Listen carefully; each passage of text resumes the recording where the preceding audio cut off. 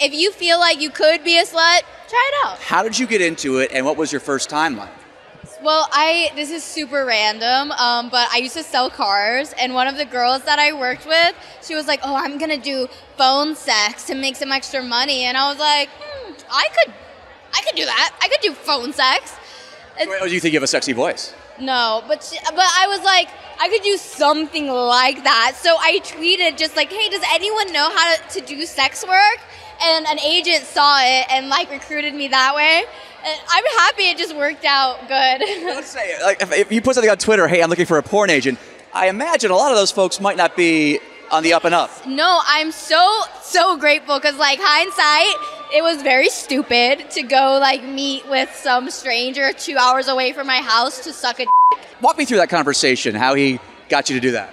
Well, he just kind of told me about it, and like we went on a phone call and he kind of talked to me about it, and I didn't really believe him, but he did give me like models' numbers, like, and I FaceTimed them, and they legit, and I was like, well, if he has these really hot girls saying that it's real, then it probably is. So references, in other words. Yes, references. Yes, that was honestly probably the turning point for me deciding that I was gonna actually try it. You drove 2 hours. I drove 2 hours. I was signing the paperwork, shaking like a chihuahua. I was so scared. And then we went upstairs. I sat on the bed. I'm just in like a little bra and like a tiny little skirt. And he turned the camera on and brought me a hard and I turned into a freak. I just started having a grand old time. And normally in your private life, do you work the same way? No. I'm so shy. Like you know those memes where it's like when she comes over to your house for the first time and she like is sitting on the edge of the bed? That's me. I do that for real. Unless there's a camera there. No, unless there's a camera, then like I'm just myself, you know, I'm doing whatever I gotta do. Now, Sarah, if folks want to see your work online, where's the best place to find you? You can find all of my things on my website, seraphinasucks.com. SerafinaSucks.com. Hopefully you've given some young ladies some courage. Yes, hopefully. Hey, if you feel like you could be a slut, try it out. There was one time I showed up at a client's home, and I did not know that he still lived with his mother. And she opened the door, and she was like, oh my God, you know, lovely to see you, lovely to meet you. I was in complete awe and shock. I didn't even know how to introduce myself. Now, what is a client's home? What does that mean? Like massage client? What is that? So I am a dominatrix. Yeah, so I dom clients, my little submissives, I like to call them. And so you said she was nice, accommodating? Oh, absolutely. She was a great host. His father was also sitting on the couch. He said, hello, nice to meet you. He thought I was beautiful. Did this client offer any explanation of why his parents were there? Or? He still lived at home. That's a good reason. Was the home nice, clean? Oh, listen, upper middle class. Listen, inflation nowadays, it's hard to get a home, even an apartment. I understand. Now, when you show up to a client's house, you probably have a lot of equipment though, right? Oh, absolutely. I had a suitcase full of stuff, a paddle, a mask for him and all. We did the session in his basement. I tried my best to be quiet, but hey. Well, yeah, leather whips are usually pretty loud, right? Oh, yeah. Listen, I also had this rubber one.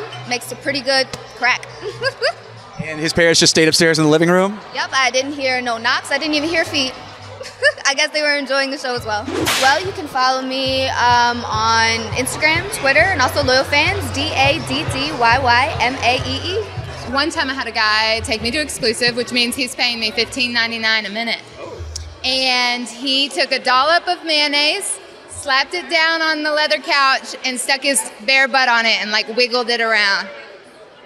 He just wanted you to see that. Yep. He was like, oh, it's stinky. And I was like, oh. And I just watched him do that for several minutes. Why do you think it was stinky? Probably because his ass got it all hot. Did this man rubbing his butt on his mayonnaise-covered couch, did that arouse you? Absolutely. He was paying me. Money arouses me. I have my very own website, kellystyles.fans. You can come there and find links for anything else that you want to find me on. So I got there, and basically the original idea was to tie this other girl up and play with her butt with butt plugs, which is fine. And so I did that for a while, and then I went to the bathroom, and I came back, and the plan had totally changed. Someone had made a joke about putting gummy bears in her butt, And the director said, I like that idea, let's do it. And they put gummy bears in her ass, and they wanted me to put my face under her asshole and eat them as she pushed them out. But I said no, and I just caught them in my hands instead. Like just some lube and some gummy bears. Yeah, I would just use a lot of lube. And honestly, also, don't worry about them like getting lost or anything because they just melt right away. That's what I found out is when they came out, they were like half melted because your asshole is so warm. Yeah, so just know that about gummy bears in your ass. Thank you so much. Very interesting. And hopefully you don't find yourself in that situation again. I hope so too, but you know, I'm a slut. I do love anal situations, just maybe not that kind. Right, like, you know, if you love the swamp, don't be surprised to find some alligators, right? Right, that's exactly right. Hey, that's what they say. What is the best place to find your work online? The best place to find me is on Twitter, Mrs. Valentine 666, MRS Valentine 666, or Instagram, I'm Jade Valentine. I am Jade Valentine.